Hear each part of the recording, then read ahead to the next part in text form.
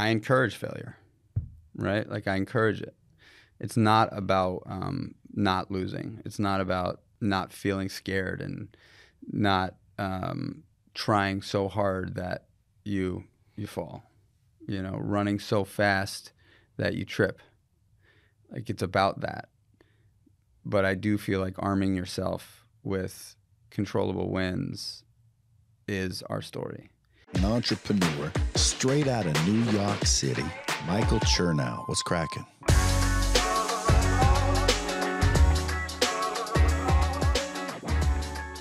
All right, it's 4 o'clock. I've got a train at 5:08. I got Johnny Yarms in the left seat here, in the driver's seat. I'm sitting passenger, and we're about to give it to you. Creatures of Habit, what's really going down. This episode, this is a good one. Ladies and gents, all the above, little ones, big ones, young and old. Today, we've got some good news for you. So, my partner in crime, the Chief Operating Officer at Kreatures of Habit, is here to walk with us on this journey to share some great news. So, Johnny, why don't you kick it off and just let us know what's going on? What happened in the last 4 weeks? Yeah, the last 4 weeks has been a lot. Yeah, exciting news, and all really kudos to you on this, which is something that I've been thinking about. But yeah, we're pretty much there in closing the convertible note. So a lot of your time and effort, especially in getting that done. And so that's super exciting for what it opens up for the business. It's just even been cool in like the couple of weeks since then for us to be able to actually like ideate on things that will really significantly push the business forward without having to kind of play scared in a sense. And we can get on the attack a little bit. So huge shift for us, going to be hugely impactful for the business, and very exciting. Very exciting. So we pretty much closed the round. I mean, there's a few bucks out there that are still not claimed that I think within the next 2 weeks will be covered. Yep. The other piece, so that is massive. That is, and one thing that I want to remind you of, and I'm grateful that you sort of congratulate me for, being at the helm of that mission of raising the money. It's not possible without you. It's just simply, it would not happen without you. It's just that simple. So I'm not saying I can't take a compliment. Thank you. I appreciate it. You're fucking welcome. But the truth of the matter is that you and I are a dynamic duo in this party together, and I call it a party because at the end of the day, I really do wake up excited every single day, no matter how hard it is. I wake up excited every single day to get after it. I just do, and even in the times that I'm like, oh my gosh, man, is this gonna work? I wake up with vigor to go. So we also have a really cool partnership in development that's happening right now with Lance Armstrong and his team over at We Do Production Network, where we're bringing this podcast into the We Do production umbrella. So we'll be spending a fair amount of time with Lance. It's a really cool guy to connect with and sort of really build a friendship with. He loves the brand, he loves what we're doing, and he believes in us in a real way. And so that is ultimately awesome. But there's been a lot of positivity. So we and Lance is a big catalyst to us actually closing the convertible note. He's made some intros, and we've got some great new folks that felt the same way he did when he invested. So, right now, well, let's get into the grain, right? We just hired a new full-time employee. Yep. Who is his name is Scott Hickenlooper, amazing dude. I worked with him a few years ago on content for Creatures, and he has taken the role of director of content and social media. His real focus is going to be on creating, directing, curating the content for us in our organic social media, which ultimately we hope to impact and influence our paid media, right? Yeah, exactly. I mean, I think we haven't really scratched the surface, I think, of what the potential exists in organic social, and I think Scott is really gonna elevate that. I mean, we were just out in Utah where He was shooting content, the entire 48 hours or whatever it was that we were there. And even like in the moment, you can kind of feel how impactful it is to just be able to both do things on the spot and then also ideate on what we can do in the future and know like this isn't just an idea that's going to end up in an email somewhere or just lost into the abyss. Like we're going to actually be able to execute on it in a meaningful way in the coming months. And in large part, that won't fall on the two people in this room.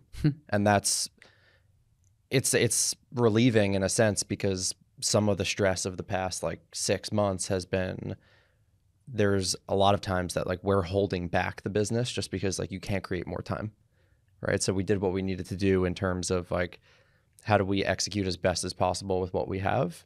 And now it's exciting to think about there's going to be other people involved that are going to help move things forward. And, we can kind of help just foster that happening. I am a huge believer, and always have been, in this idea that business is storytelling. Great business is storytelling. And I put a heavy highlight on brand over product. I think brand, the product has to be good, right? Like it has to be good. It doesn't have to be the best thing ever. It has to be good. But if the brand is not great, if the story is not great, your chances of like exponential growth and also staying power are mitigated immensely, right? The coolest thing about a guy like Scott, and I don't want to like talk poorly about agency, but there's a massive difference between having somebody who's deeply passionate about something, working on it 8 hours a day or whatever, however many hours he's working on it a day, constantly creating, constantly innovating, constantly testing, constantly working on something, than an agency where you're going to get, if you're lucky, 10 hours a month, right? And having someone that comes from an agency background, I think also amplifies that, because I started my career kind of in a consulting capacity. So you understand that feeling of like, you never really get to build and see something through to fruition because you're constantly just like in service mode, right? And then you're kind of at the whim of the agency model. So going from an agency to an in-house brand is probably extremely exciting for someone who's really looking to create and build something. So I'm really excited about it. I think it's going to be very impactful. So what are the other things that we're talking about doing now that we're working from a place of strength and not necessarily from our heels where we were for a few months there? Yeah, so we're trying to figure out how to kind of reactivate email. We don't do, and I don't think that we'll ever really be the brand that's going to be like jamming email down your throat. But right now, I actually think we do a decent job of storytelling, but there's just a lot of strategy that's not being deployed that I think we can elevate, whether it's, abandoned cart, abandoned checkout, different ways of kind of getting people into the email funnel and retaining customers, et cetera. Like every strategy that exists in email, I think we can probably amplify. But again, I think the storytelling is kind of there right now. The design's probably not there because you and I did a lot of it and we kind of just told the story and we're like, all right, this is good here. So that's something. And then the other thing is really just purchasing power. I mean, that's probably not the only other thing, but what's top of mind for me right now is from an operational standpoint, right? We have a decent amount of inventory on hand that'll hold us over for kind of the turns that we need, but then we're also going to be in a position of strength with cash and hopefully financing. And we've never really pushed a limit on aggressively buying on inventory to be able to grow into margins. And so that's a lot of the conversation right now of like, let's not waste this moment. One of the things that I appreciated about, when quite literally those angels came in and helped us almost close the round was you pausing and being like, let's make sure that we celebrate this. Like, don't just let it pass by. And I think we've done a good job of acknowledging how meaningful it is. And now it's kind of like, let's not waste that moment, right? Let's get to work and see how we can utilize that. And I think operationally, it'll be very impactful for us. And we're starting to see some of it. Something that I just want to share that's a little bit, virtuous, I would say, and not so analytical, logistical, or the like, is the mindset that I have had, and I think also by proxy from being close to me, you've grown way more of is the sort of no matter what, unstoppable, optimistic mindset. I truly believe that is like the tipping point for most people, where they get to a place where it just doesn't seem like it's going to work out. And maybe it does work out, but if your mindset is you've already gone down the path of this is it, it's actually over, you actually mentally, physically, spiritually change your demeanor on how you attack the problem at hand, and your chances are less than if you are, no matter what, get the fuck back up, it's going to work. And I think that has powered me through a lot of experiences in business. Like I don't believe in impossibility. I just don't, And I was listening. I actually heard Dana White say that in an interview recently, where he's like, people don't like this about me necessarily, but like, when somebody says impossible, I get pissed off. I think there is a way to get what you want to get. There's a way there, no matter how hard it may seem, no matter how many fucking hurdles are in your path. If you have the mindset of no matter what, we are going to figure this out, and it's going to happen, and I'm going to do it, and it might take days, it might take weeks, it might take months, but it is the persistence of optimism and just pounding the door down because you believe in something so strongly. Yeah. To the first part of what you said, it definitely has been contagious, the optimistic mindset. I mean, I think, and I don't mind speaking candidly on it, like I don't know if it was a couple of weeks ago that we kind of had this conversation. I think I was kind of in a place, I almost equate it to like plateauing at the gym, right? It's like you're working so hard and you're consistently putting in the work, and like that next level isn't coming, right? And that's so super discouraging, right? And that's kind of like from a business standpoint where I almost felt like we were. And then like, we had a conversation. You were obviously optimistic, and then in a matter of what, like a week? No, dude. Actually, I'm going to tell you exactly. I'm going to tell you exactly what happened. It was a Wednesday. Yeah. I was on a ruck. It was raining, and it was nasty. And you said to me, word for word, I just don't feel like we're getting any small wins. Yeah. And I'm feeling frustrated about that. I don't feel like we're getting any small wins. And I think I don't remember what I said back, but I would imagine it was something along the lines of, it's going to work out, dude. We're going to fucking figure it out. And then on Friday, I got the good news that we were going to close the round 2 days later. And I sent you I think it was a text that basically said, let's read it. I'll tell you exactly what it said. Friday, February 23rd. I write, dude, hit me when you can. And you wrote, probably around 2. I'm answering questions about electrical requirements for a warehouse. And then I said, I think I just secured us $410,000. He finished the call by saying, in regards to what I'm comfortable putting in, I like to invest in odd numbers. I do multiples of 18. I'd like to invest somewhere around $360,000. And that's when my head exploded on the call and was very, very excited about that. And then I just wrote, let's fucking go. And then you wrote, you're the man. And then I said, can I get a witness? And so moments like this, just today is March 6th. This happened 2 weeks ago. And really, not that the whole business has changed, because the whole business hasn't changed. The whole business has actually stayed the same on the trajectory that we were hoping for. But the stress of having to raise money is no longer an issue right now, and we're good for a while, and that is, that this isn't the first time that we've said this on this podcast together, right? Like the difference between something happening and something not happening. But I'm knocking on wood. We've figured it out the whole time. We've always figured it out, and I think that has a lot to do with how you walk through life in between your ears. Yeah.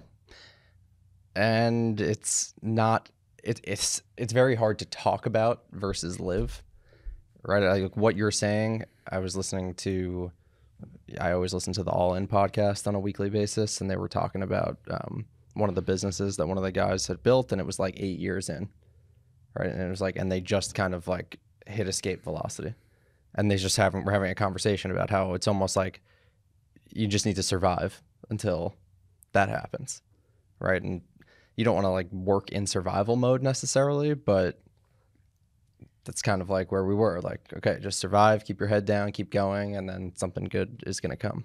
And so, yeah, it most definitely has. I mean, there was other things going on at the same time too, right? We were assessing our paid media efficiencies coming out of January, and so we were trying to figure out, our targeting strategy, and we scaled a little too hard. It fucked up the efficiencies. We had to pull it back a little bit.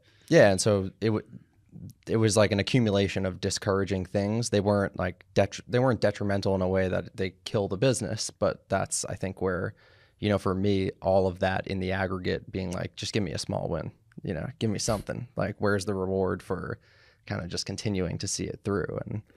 And yeah, I think that's kind of what ended up happening. I shared something on social media right after this happened, and you by saying small win, like, I can't get a small win. The way I'm perceiving this is, and the reason and the sort of ethos of our brand, Creatures of Habit, is this idea that, like, if we're expecting small wins or big wins to come from everything external, we're probably going to miss out all the time, or I'm just an overly optimistic guy, which is probably a combination of both. But we can't expect, from my experience, and I can only speak for myself here, we can't expect the world to win for us ever, right? Like, the small wins that we put into our day-to-day that we have control over, little things, waking up earlier, going to the gym, doing some reflection, eating well, maybe meditating, maybe journaling, maybe reading, maybe fucking cold plunge, maybe sauna, maybe whatever the fuck it is for you. Those little wins consistently are going to build a confident, courageous human being. And the big wins tend to require more people. They require the big wins. 9 out of 10 times we're going to require more people.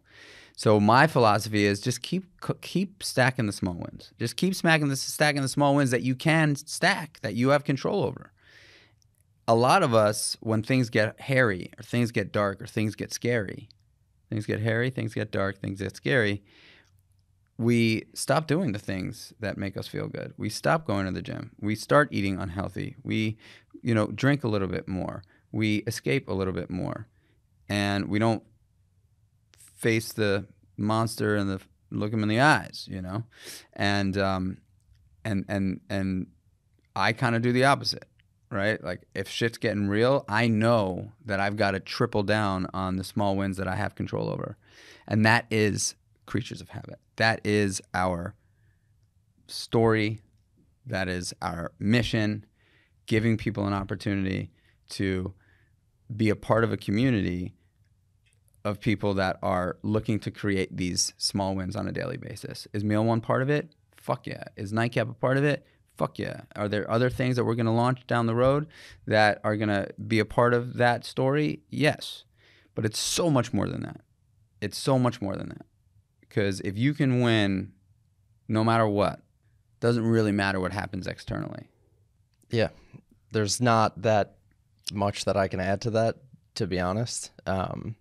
I think it summarizes greatly what the ethos of the brand is all about, but why I love the brand so much is because there's like people behind it that actually live that way, and it's not lip service, right? Like the stacking of all, like, when those things become non-negotiable in your life, you just feel better, and that's like kind of all you have to boil it down to, right? Like, you just feel better. And by the way, I encourage failure. Right? Like, I encourage it. It's not about not losing. It's not about not feeling scared and not trying so hard that you fall, running so fast that you trip. Like, it's about that. But I do feel like arming yourself with controllable wins is our story. And so we're going to be able to tell that story a lot better now, I think, with having Scott on board. And if anybody's listening to this and they're an email expert, email savage, email assassin, email sniper, and you want to join the Creatures of Habit team, we are actually looking for someone to come join the ranks here and help us with email, because it's definitely it's a channel that we know we could probably be better at. Speaking of which, I got to write my Thursday email on the train home tonight. I can't believe I didn't do that on the train down. Sorry about that. That's all good. Anyway, I'm so grateful for where we're at. I'm so grateful for all we've learned over the last few months of having to battle, having to go to war, and here we are, man. High fives all around. Yeah, high fives all around.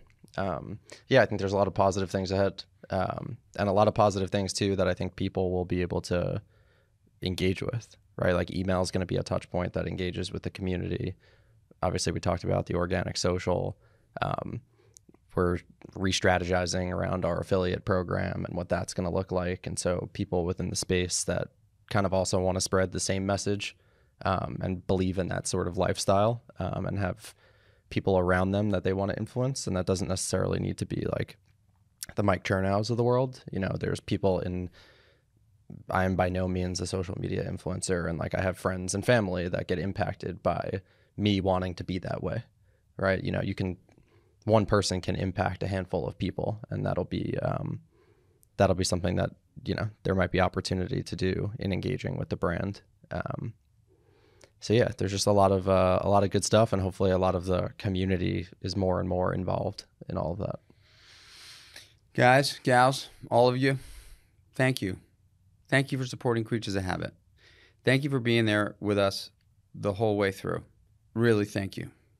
Fucking thank you. The two of us are able to fight another day because of you, and we're also able to do what we love to do, which is build a company that has meaning. Build a company that we believe has the ability to make an impact on lives. So really, I thank you so much. You know the drill. Please share the podcast. Share it with friends, family. If you're an entrepreneur, I'm sure that you like listening to this specific series. But I think anybody can get some value out of this. Give us a 5-star rating and a review. And if you don't, give us a 5-star rating and review. It means a lot. I love you guys. I appreciate you guys. Until the next one, you know the dilly. Peace.